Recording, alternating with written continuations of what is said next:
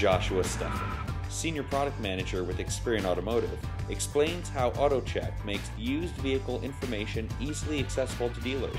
and how they can then share that information with prospective customers. The used vehicle buyers are the ones that typically have access to AutoCheck. And so what they'll typically do is when they go to auction or evaluate a trade-in, they'll pull that report and then make that determination if that's a vehicle that they want to add to their inventory. And then once they do that, what oftentimes happens after that is that they'll print out a hard copy of the report that actually goes into a folder for that vehicle. And so if a consumer comes in, they'll bring that out and show that to the consumer. Now, another use of the tablet or a mobile device and the app that we've developed for AutoCheck is that